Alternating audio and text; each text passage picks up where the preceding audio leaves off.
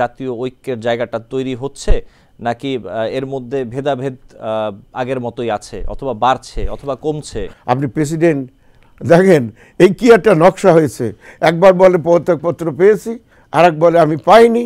মানে এটাতে কি জাতীয় ঐক্য হয় ভাই?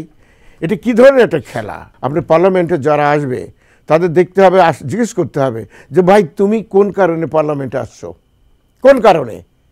তুমি এতদিন মানুষ খুন করেছো, চুরি ডাকাতি করলে, হঠাৎ করে, বা তুমি গান গেয়ে বেরিয়েছো, এখন তুমি হঠাৎ করে মনে করলে আমি পার্লামেন্টের মেম্বার হবো, আর পার্লামেন্টের মেম্বার হলো। সংবিধান সংস্কার নাকি পুনর্লেখন, এটি নিয়ে নানা রকম বিতর্ক চলছে, আপনি নিশ্চয়ই বিষয়টি জানেন। সংস্কার হলেও অনেকে বলছেন যে মূল বিষয়গুলোতে হাত দেওয়া যাবে না, বিশেষজ্ঞদের অনেকে বলছেন, এই সংশ্লিষ্ট যারা আছেন। আবার প্রশ্ন উঠছে, এই যে সংবিধান সংশোধনের যে ম্যান্ডেট, এটা কি অন্তর্বর্তীকালীন সরকারের আছে?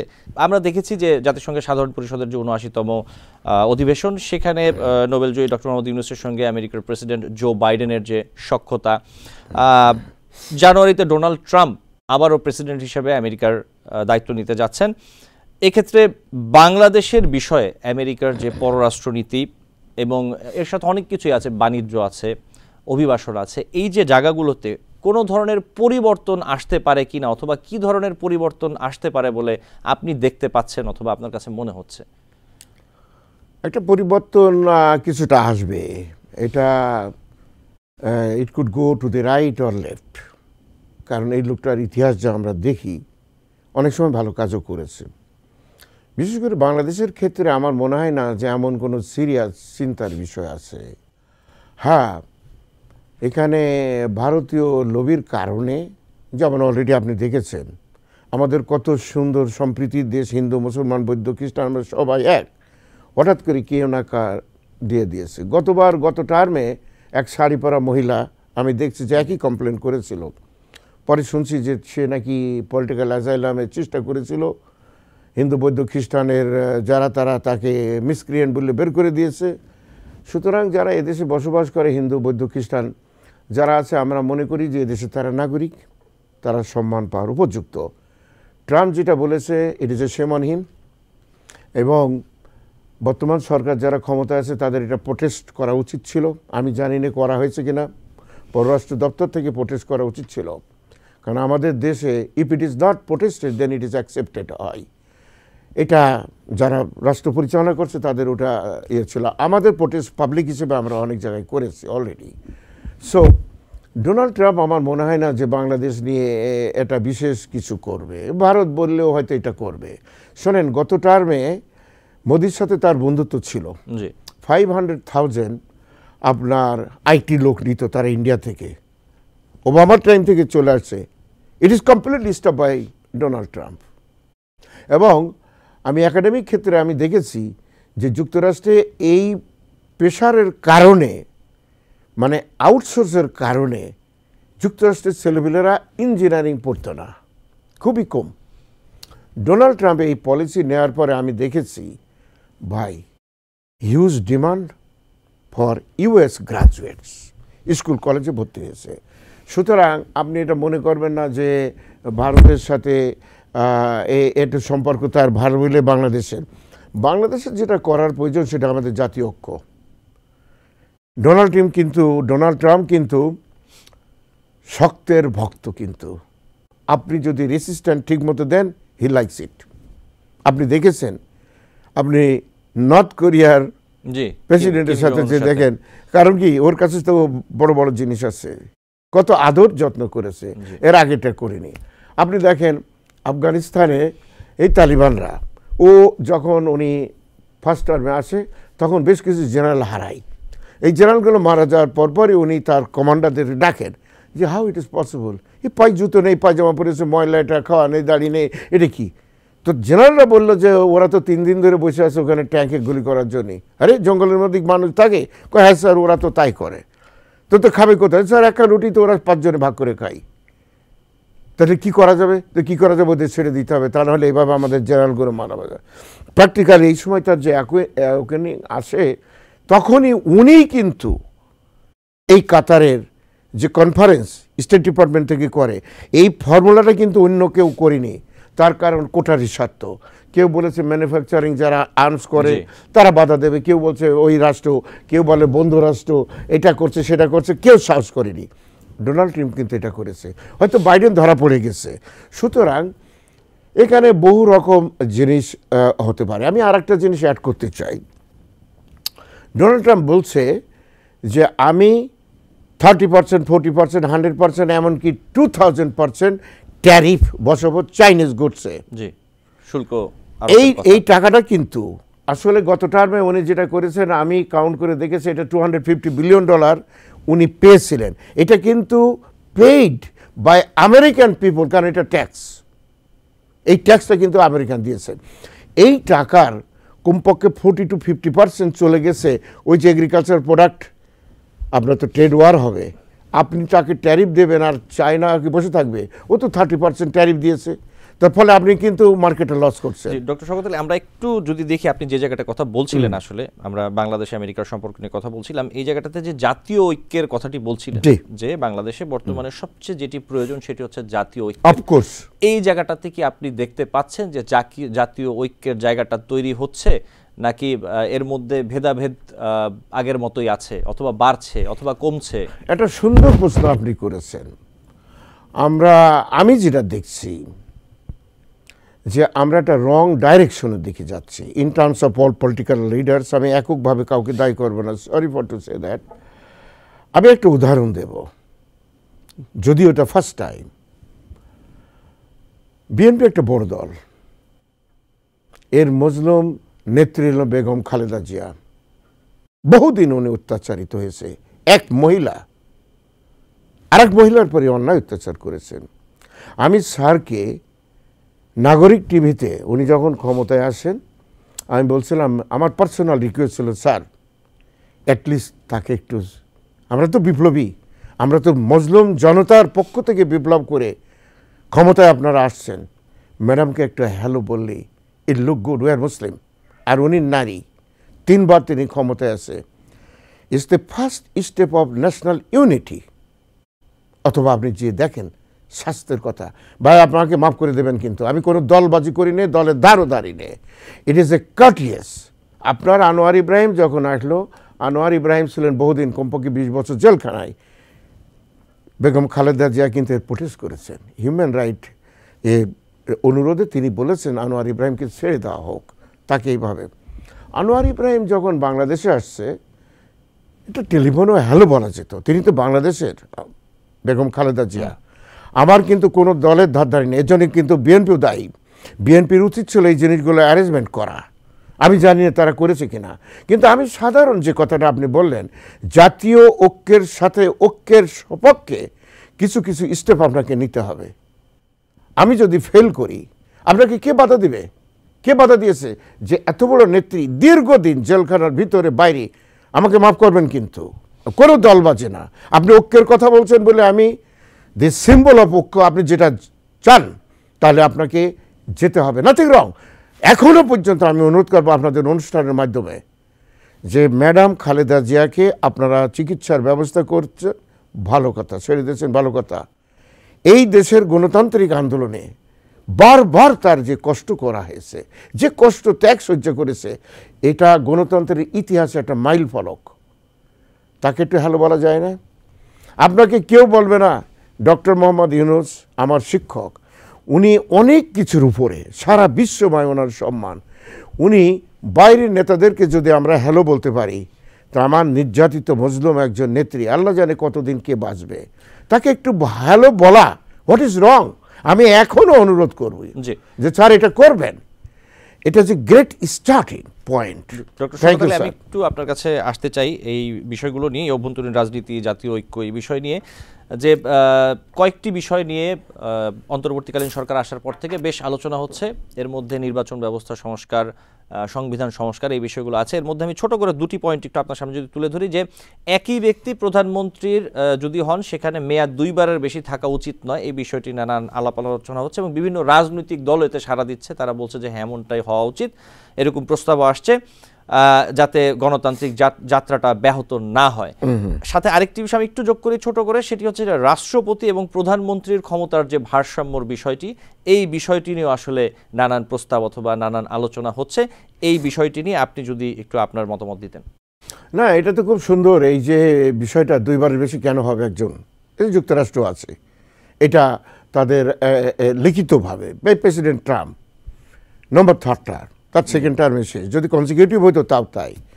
ওবামা, প্রেসিডেন্ট ওবামা হেসে হেসে বলে অনেক সময় যে আমি যদি 3rd টার্ম হতাম তাহলেও পাস করতাম, এই কথা বলে। বাট ইট ইজ দেয়ার, বাংলাদেশে এই জিনিসটা হওয়া উচিত। দ্বিতীয় কথা যে ভারসাম্য, অফকোর্স আপনি প্রেসিডেন্ট দেখেন এই কি একটা নকশা হয়েছে, একবার বলে পদত্যাগপত্র পেয়েছি, আর এক বলে আমি পাইনি। মানে এটাতে কি জাতীয় ঐক্য হয় ভাই? এটা কি ধরনের একটা খেলা? প্রেসিডেন্ট ইজ এ প্রেসিডেন্ট, তার একটা নিজস্ব ইখতিয়ার হবে। এবং আমি মনে করি যে প্রেসিডেন্টরা সরাসরি লোকের ভোটে হওয়া উচিত, নির্বাচিত হওয়া উচিত। কারণ আপনি লেজুর ভিত্তি করছেন, একটা প্রেসিডেন্ট যদি প্রধানমন্ত্রীর লেজুর ভিত্তি করে, তাহলে আপনি ওই যে গান আছে না আমাদের, এই যে গান যে বিড়াল আর ইন্দুর এক লাইনে বসবাস করে, তো তাহলে তো আপনার লাভ হলো না। সুতরাং এটা সেপারেশন অফ পাওয়ার, এটা অবশ্যই থাকতে হবে। এবং 2 টার্মের বেশি, শুধু তাই না, আপনি পার্লামেন্টে যারা আসবে তাদের দেখতে হবে, জিজ্ঞেস করতে হবে যে ভাই তুমি কোন কারণে পার্লামেন্টে আসছো, কোন কারণে? তুমি এতদিন মানুষ খুন করেছো, চুরি ডাকাতি করলে হঠাৎ করে, বা তুমি গান গেয়ে বেরিয়েছো, এখন তুমি হঠাৎ করে মনে করলে আমি পার্লামেন্টের মেম্বার হবো, আর পার্লামেন্টের মেম্বার হলো। আপনাকে কোয়ালিফিকেশনের একটা নির্ধারিত, তুমি আদৌ কোনো সমাজসেবা করেছো কিনা? আরে তোমার ভাই বোন, তোমার বাপকে তুমি দেখো না, তুমি আমার দেশের লোককে কি দেখাতে চাচ্ছ? শোনেন, এই জিনিসগুলো যদি আমরা ঠিক না করতে পারি, নো ম্যাটার আমরা যে যাই বলি না কেন, আপনি এটা পারবেন না। রাজনীতির মতো এত বড় ব্যবসা নাই। এখানে বড়লোক হতে হলে আপনি জানেন যে এই যে ছাত্রলীগের ছেলেবেলে এই 2000 কোটি টাকার মালিক হয়েছে। ভাই কয় কোটি টাকা লাগে জীবনে? আমার কিন্তু ওই কোটি কোটি টাকা নাই, হয়তো বা কিছু কোটি টাকা আছে। কিন্তু আপনি কিভাবে একটা দেশকে লুপাট করে হাজার হাজার কোটি নিচ্ছেন? তাহলে যারা পরবর্তীকালে যারা রাজনীতি করবে, লেখাপড়া করবে কেন? ওয়াই দে ওয়েস্ট দেয়ার টাইম? আপনি রাজনীতি করলে হয়, আমি তো বড় ভাই, আমি বড় ভাই সিস্টেম তৈরি করে ফেলবো এবং আমরা সবাই দেশটাকে লুটপাট করে খাবো। খালি গরিব যারা এই ফ্যামিলির ভিতরে নাই, ওরা চিরকালই ওইভাবে মজদুম জনতা, ছাত্র শ্রমিক জনতা, কৃষক শ্রমিক জনতা, চিরকাল ওরা ওই পর্যায়ে থাকবে। আর আমি আমার ছেলেমেলে, আরেকটা রিফর্মের প্রশ্ন আছে। আপনি একই সাথে, এখনও দুনিয়ায় সব দেশে আছে, একই সাথে পার্লামেন্টের মেম্বার, রেডিও টেলিভিশন মেম্বার, সংবাদপত্রের মেম্বার, ব্যাংকের মেম্বার, শুধু তাই না আমার ছেলে মেয়েরাও থাকবে। স্টেট যুক্তরাষ্ট্রে কখন এটা হয় না যে সবাই মিলেজুলে ভাগ্য করে খাবে চিরকাল, আর এক গ্রুপ মানুষ চিরকাল বঞ্চিত হবে in the name of politics. আমরা এই সিস্টেমকে বন্ধ করতে হবে যদি আপনি দেশকে বাঁচাতে চান। আর আপনি যদি মনে করেন যে আমরা এইভাবেই যাব, দেন আমি দেখছি যে এ দেশের কোনো ফিউচার থাকবে না। জি, আমাদের হাতে সময় কম, আমি ছোট্ট করে আপনার কাছে 2-1টি বিষয় একটু জানতে চাবো। সেটি হচ্ছে যে আপনি জানেন যে অধ্যাপক আলী রিয়াজের নেতৃত্বে সংবিধান সংস্কার কমিশন এরই মধ্যে কাজ শুরু করেছে, এবং আমরা যেটা দেখতে পাচ্ছি যে ডক্টর কামাল হোসেন, অধ্যাপক সৈয়দ আনোয়ার হোসেন, সুপ্রিম কোর্টের জ্যেষ্ঠ আইনজীবী স্বাধীন মালিক সহ অনেকেই তারা বলছেন যে বর্তমান যে প্রেক্ষাপট বাংলাদেশের, সংবিধান পুনর্বিবেচনা করা প্রয়োজন। কিন্তু তারা আবার একই সাথে বলছেন যে অন্তর্বর্তীকালীন সরকার আসলে কতটুকু এটি উচিত হবে সংবিধান পরিবর্তনের লক্ষ্যে আসলে কাজ করার বিষয়টা, মূলত ডক্টর কামাল হোসেন এই কথাটি তিনি বলেছেন। এখন এখানে কয়েকটি প্রশ্ন উঠছে, এর মধ্যে একটি হচ্ছে যে সংবিধান সংস্কার নাকি পুনর্লেখন, এটি নিয়ে নানা রকম বিতর্ক চলছে, আপনি নিশ্চয়ই বিষয়টি জানেন। সংস্কার হলেও অনেকে বলছেন যে মূল বিষয়গুলোতে হাত দেওয়া যাবে না, বিশেষজ্ঞদের অনেকে বলছেন, এই সংশ্লিষ্ট যারা আছেন। আবার প্রশ্ন উঠছে এই যে সংবিধান সংশোধনের যে ম্যান্ডেট, এটা কি অন্তর্বর্তীকালীন সরকারের আছে? এই যে নানা প্রশ্ন উঠছে, এই বিষয়গুলো আপনি কিভাবে দেখছেন? এখন সরকার নিজেকে একবার বলে বিপ্লবী সরকার, যদি বিপ্লবী সরকার হয় তাহলে আপনি যে কথাগুলো বললেন সংবিধান আগে বাতিল ঘোষণা করতে হবে, তখন না আপনি পুনর্লিখনের প্রশ্ন উঠবে। You start from the beginning. আর আপনি যদি সংস্কার করেন তাও করতে পারেন। আমি যেটা ব্যক্তিগতভাবে মনে করি, কিতাবে কি লেখা আছে আর কি আপনি করছেন, ইট ডিপেন্ড যে আপনি কে কিভাবে করছেন। আপনি লিখলেন অনেক ভালো কথা, কিন্তু যদি আপনি ইমপ্লিমেন্ট না করেন, ব্রিটিশ সংবিধান তো লেখাই নাই কিছু, যে যা করে ওইটাই ট্র্যাডিশন। এখানে যেটা বিষয় আপনি বলছেন, আপনি যদি বিপ্লবী সরকারও বলেন, তাদের মেয়াদ তো খুব সীমিত করা হয়েছে। কে করেছে আমি জানি না। Is it by the degree, by the constitution, or president, or জনগণ বা ছাত্র, আমি জানি না। তো যদি সীমিত আকারে হয়, দেন it's a big problem two rewrite the whole constitution. আমার এখনো মনে আছে কামাল হোসেন সাহেব যে সংবিধান করছিলেন, এটার জন্য উনি ইন্ডিয়াতে মাসে 3 বার করে যেতেন, 2 বার 3 বার। এটা নিয়ে আমরা একটু ছাত্র রাজনীতি যেহেতু আমরা করতাম, এটা হাসতাম যে এটা কপি করে উনি নিয়ে আসছেন এবং মোরাললেস তাই হয়েছে। তো এটা যে বিগ থিং, কিন্তু যদি আপনি পুনর্লিখন করতে চান, কন্ট্রোভার্সি আরও বড় আকারে। সো এই সরকারের যে অবস্থা, এরা কতদিকে সামাল দেবে, এটা আমার একটা কনসার্ন। তারা করতে হয়তো পারে। তো এটা না করে যদি যে কথা আপনি বলছেন, জাতীয় ঐক্য যদি হয়, তাহলে সবার মতামত নেওয়া ভালো। এখানে সংবিধানের যে নামগুলো বললেন, ডক্টর স্বাধীন মালিক আছে, ডক্টর তুহিন মালিক আছে, আমাদের ডক্টর আসিফ নজরুলও একজন বিশেষজ্ঞ। তার এটা আলাপ করে যদি করা হয়, এটা আমার মনে হয় বেটার হবে। চ্যালেঞ্জিং, পাল্টা চ্যালেঞ্জিং যদি আমরা করতে যাই, আমরা কিন্তু অনেক কিছু হারাবো ইন দ্য মেন টাইম। তবে যে আমরা একটা কথা বলি যে এন্ড জাস্টিফাই দি মিনস। ছাত্ররা যদি বিপ্লবী সরকার গঠন করতে অ্যাট দি বিগিনিং, তাহলে কিন্তু অনেক বড় প্রশ্ন ওঠে। তখন আপনি বলতে পারেন যে আমাদের এই ফরম্যাটে যদি তোমরা সই করো, যারা এদেশে রাজনীতি করো, আমার এই প্রিন্সিপল, কতগুলো প্রিন্সিপল, এই ক্ষেত্রে এই সংস্কার, এই শিক্ষা মন্ত্রণালয়, এই জাতীয় সংবিধান, আপনি যাই বলেন, অর্থনীতির এই জিনিসগুলো যদি তুমি করো, তাহলে তোমার এদেশে ইলেকশন করতে পারবা। যদি করো তাহলে সই করো, কারণ আমরা এখানে থাকবো না, আমরা ছাত্র রেভলিউশনারি গভর্নমেন্ট, আমরা কিছুদিন পর চলে যাব, but you have to sign it. তুমি যদি বলো যে আমি সাইন করব না, you don't need to participate in the election already. কিন্তু এটা করতে গেলেই আমাদের ছাত্রদের যে প্রজ্ঞা, তাদের চিন্তা ভাবনা, দূরদর্শিতা and backed by some force, এটা আমার মনে হয় কিছু ছিল না। ঠিক এই জায়গাটাতে ডক্টর শওকত আলী, আমাদের হাতে খুব অল্প সময় রয়েছে, 1 থেকে 1.5 মিনিট। আমি শেষে একটি প্রশ্ন করতে চাই, আপনি যদি আমাকে উত্তরটি দেন। যেমনটি বলছিলেন যে ছাত্রদের কথা অথবা ছাত্র জনতার আন্দোলন আমরা যেটা দেখেছি, এরপরে একটি সফল আন্দোলনের পর বর্তমানে বৈষম্য বিরোধী ছাত্র আন্দোলনের কার্যক্রম কেমন দেখছেন?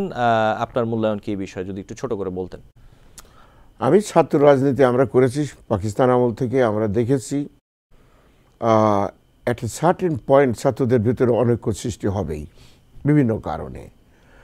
আমি লক্ষ্য করছি অনৈক্য, এটা কিন্তু ছাত্রদের যে ডিমান্ড বা তাদের যে এইম, যে তাদের যে মিশন, এটাতে বিভিন্ন গ্রুপ বিভিন্নভাবে বাইরে থেকে, যেহেতু এরা অ্যাকচুয়ালি বাচ্চা ছেলেপেলে, বাইরে থেকে কিছু কিছু ইন্ধন দিয়ে বিভিন্নভাবে ডিভাইড অ্যান্ড রুল করলে সুবিধা, আমি এটা লক্ষ্য করছি।